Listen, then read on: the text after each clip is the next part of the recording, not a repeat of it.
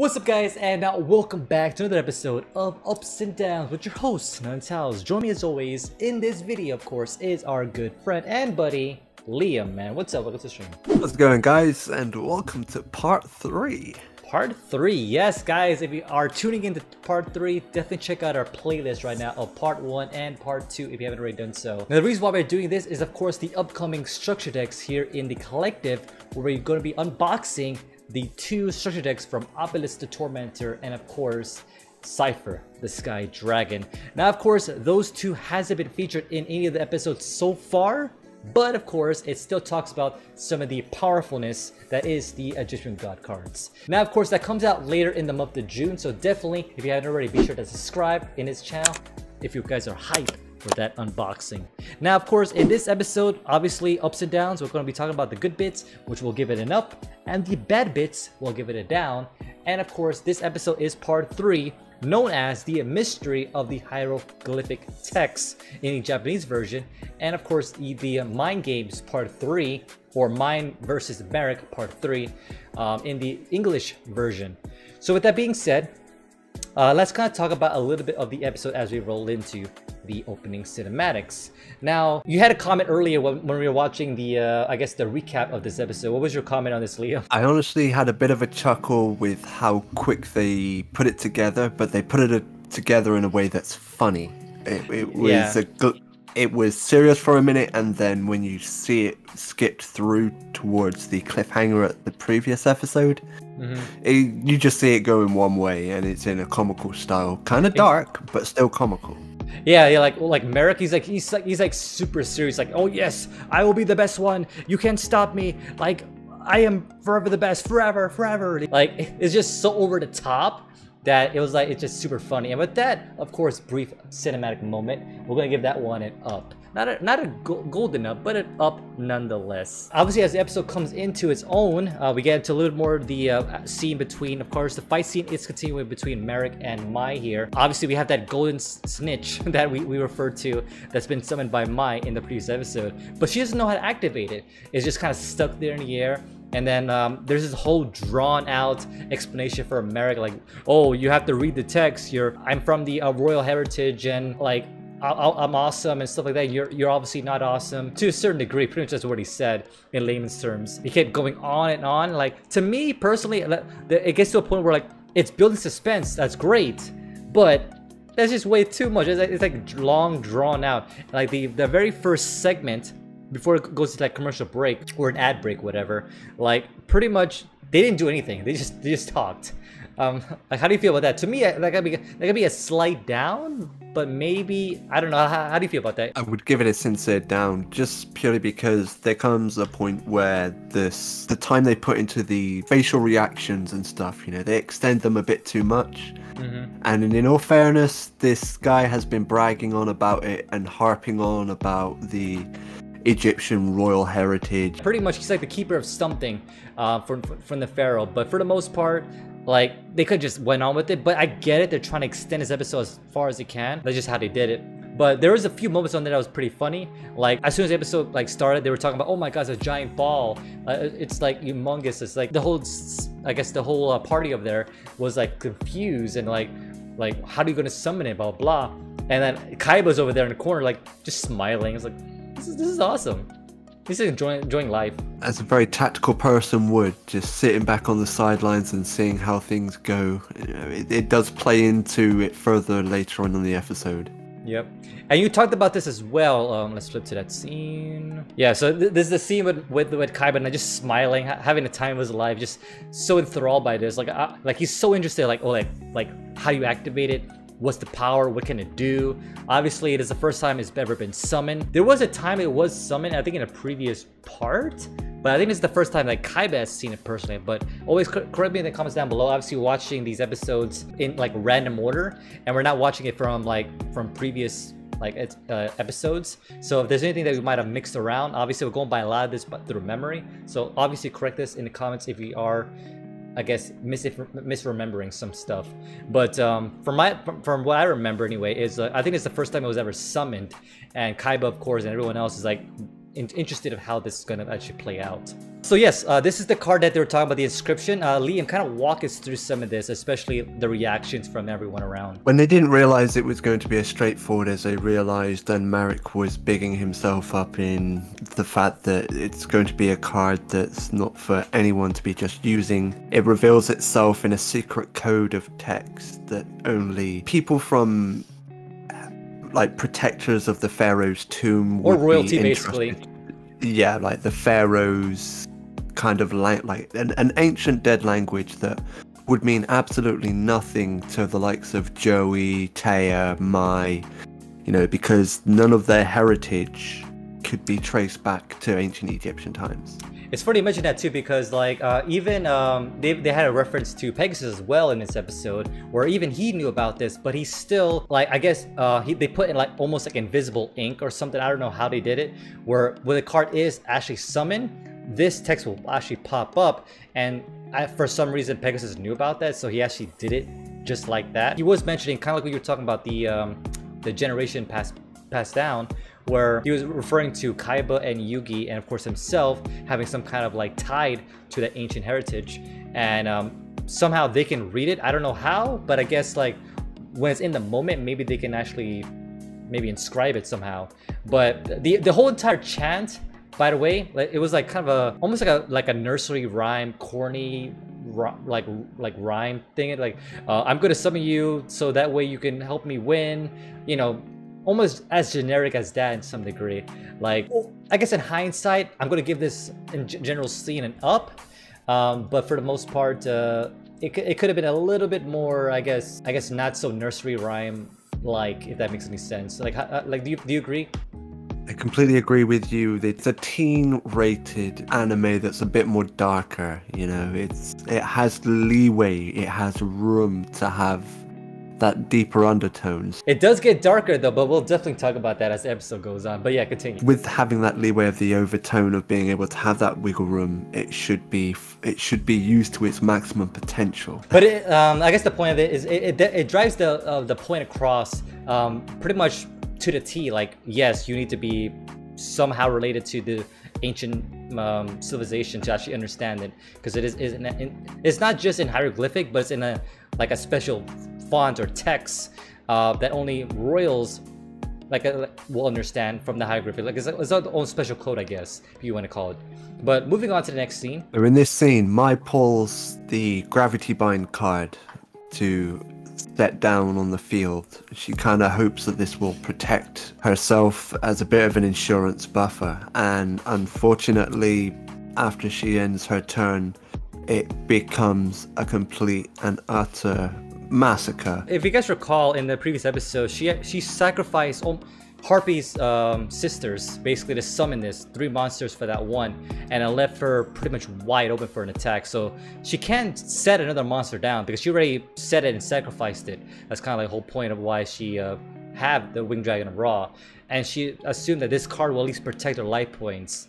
But it looks like Marik here summoned another one of those, like, I forget what they're called, like chain link monsters. I forget the name of it right now from the top of my head. But I guess when that card is summoned, it has an effect where it destroys any set card. And of course, that set card was Gravity Bind. Not only that, but what else did it do, I guess? It did some next level stuff, because this is the Shadow Realm, and she has no idea that these cards actually have the ability to restrain their opponent. So somehow, right? Finally starting to believe that she's actually in a dire situation of being held against her will by Marik's card.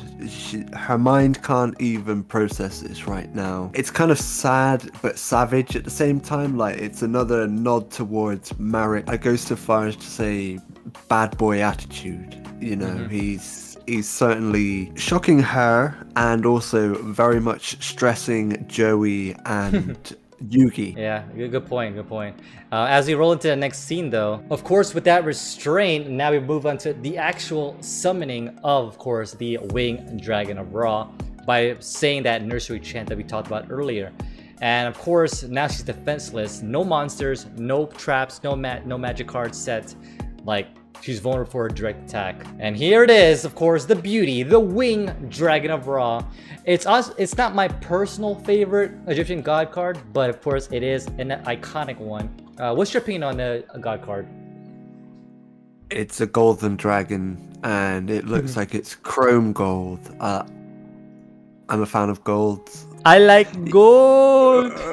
Definitely, it's just one of those things that, because it's gold, it's so sought after, especially in the ancient Egyptian times. Significant thing being a big golden dragon, you know, even in many cultures. Obviously, like this whole entire scene here, we'll definitely give this one up because it was pretty dang epic. Obviously, is the one of the first moments we get to see and glimpse into the winged dragon of Ra. The one thing I will comment on, it's not really a down for me, but the fact that obviously Mai's the one to summon this card, so technically she has the ownership of it, but because Marik knows the scripture by heart and recited it, it kind of switched ownership to him. I guess storyline purpose it makes sense, but of course as a game it makes sense because technically he didn't summon it, but that's besides the point. It's not a down, but it's just a comment. He said givesies backsies. So Liam actually talked about the tattoo earlier in this episode, so kind of walk us through this one as well, Liam. So after all this gloating, he finally reveals, after having choice words with Yugi, that he is a bearer of the Pharaoh's secret, which is a inscription that is on the back, that is tattooed on his back, where a certain family has been given the heritage of the good long chunk of family's generation, and the very fact that he's now got the opportunity. I'm sure many of his ancestors are screaming out, "Yeah, woo, he's doing it!" But you know, he finally reveals it. And everyone, well, especially Yugi, he has because he's still in his grown-up Yugi form, he has a moment with his inside self thinking, I need to know what's written on his back, because it's allegedly the Pharaoh's secret. And I believe because if you guys recall, a lot of his memories has been like wiped, like he doesn't remember anything about his past or anything like that. And of course this code, whatever that he has in his back, is supposed to unlock that memory of him in his past. And of course Marik, supposed to be the key bearer of this burden, now refuses because now he thinks that he can actually use that power against the pharaoh and become, I guess, higher than the pharaoh, because he was pretty much a subordinate to the pharaoh. So now he has the opportunity to, I guess, surpass the pharaoh himself. So this entire interaction, I enjoyed the little backstory here. So I'm gonna give this whole scene up as well. Absolutely agree with you. Absolutely agree. It kind of something that you weren't expecting either. You know, it's when he's talking about some sort of power of the gods. You know, to those that don't believe him, you know, he seems like a crackpot. But to those like Yugi that have some inkling, even he had no idea that he was the secret bearer from the family bloodline that was entrusted with it. In this whole scene though, it gave it a little bit of a, like, almost is trying to have some empathy for him, but at the same time he's just so evil that it's hard to feel empathy towards him. But it's just a little cutscene here of him, like, you know, holding that burden for so long. Like he's the key bearer for the pharaoh's power, but like now he's trying to take control of it in his own hands. And it adds a bit of a motive, which is why I like the scene so much. It was a quick synopsis. It was there, it was explained, it was gone. It was nowhere near as drawn out as Daddy Issues. Dude, it wasn't as drawn out as the opening suspense scene before they even like summon the winged dragon Ra, like effectively. So at least it was shorter than that. The formula was right. So in this next scene here, obviously Mai has no defenses, no magic, no traps, as we mentioned earlier. So obviously direct attack should be an automatic win, but obviously different because we're in the Shadow Realm, which means when this attack goes into where it's supposed to, it's gonna hurt. It's gonna hurt quite a bit. So what did Joey end up doing, Liam, as we roll to this? Joey finally became the hero he was always wanted to be.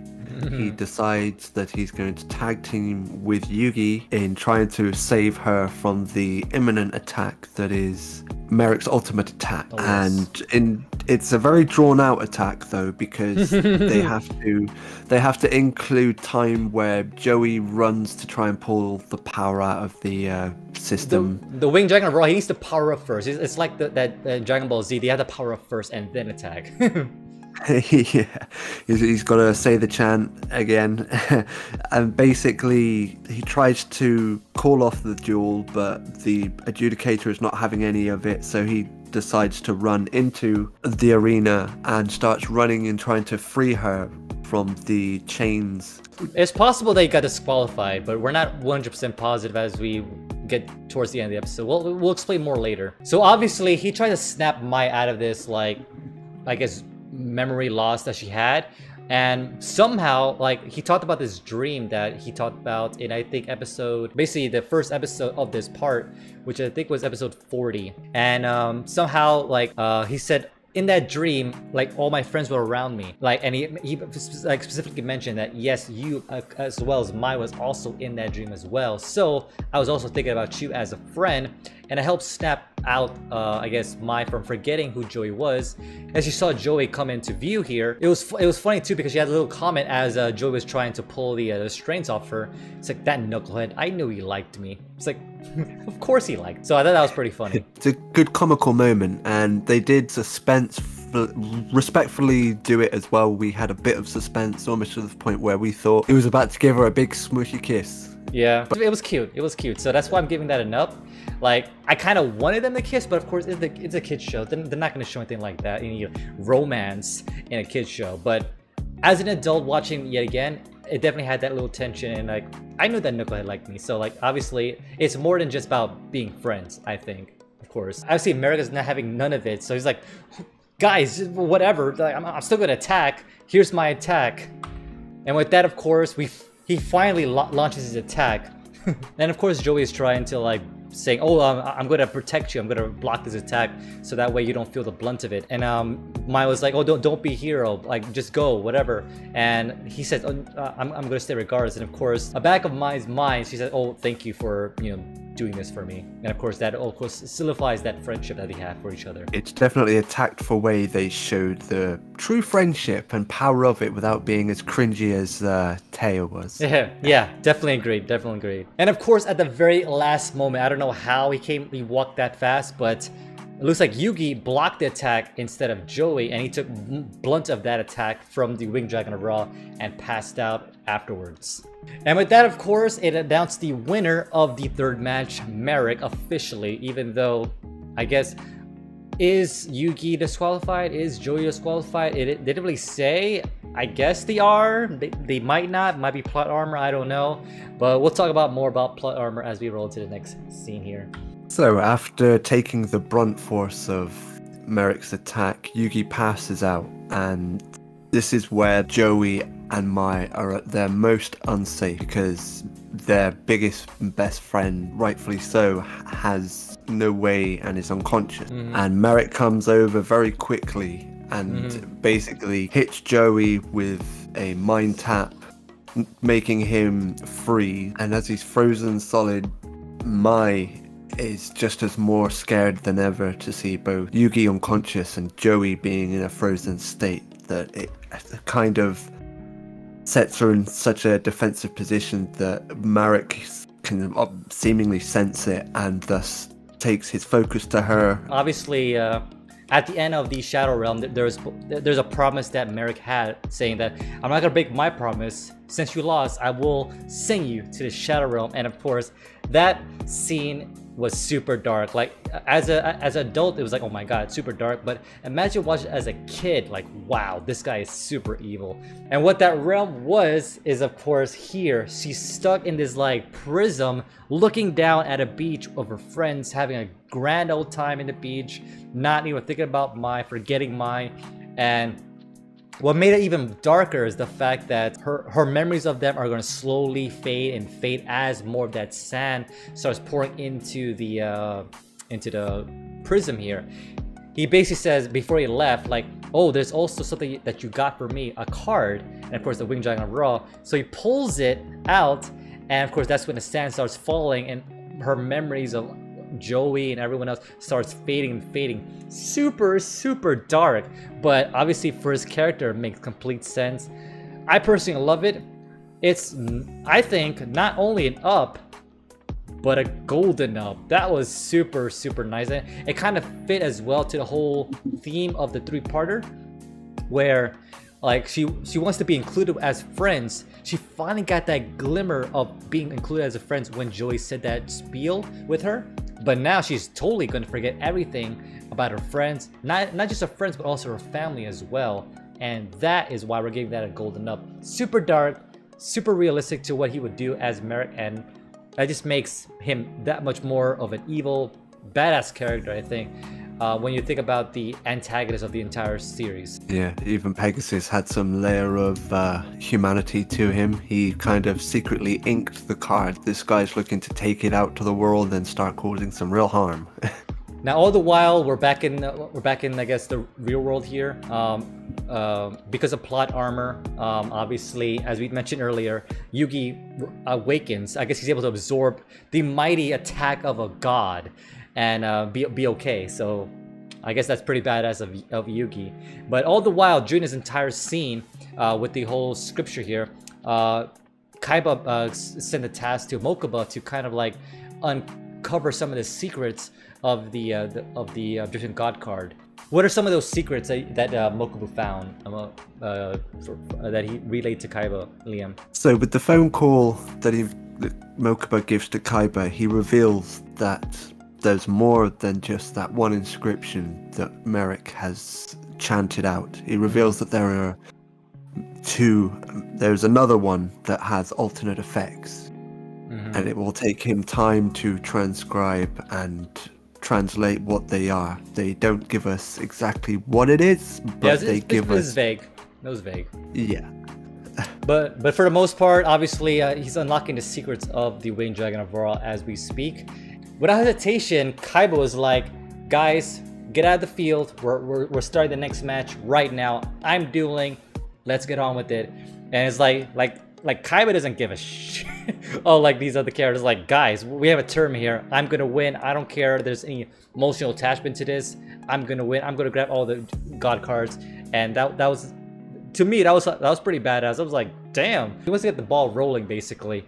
And yeah, so it ended with this nice little scene of Obelisk in the background. And yes, we're ready for the next match. And it's going to feature, of course, one of the god cards from the upcoming structure decks, which we'll talk about more later in the video. But I love this little cliffhanger. Obviously, it gets right back to the action with Obelisk taking the forefront of the upcoming duel. So definitely, guys, this is a 5-part episode.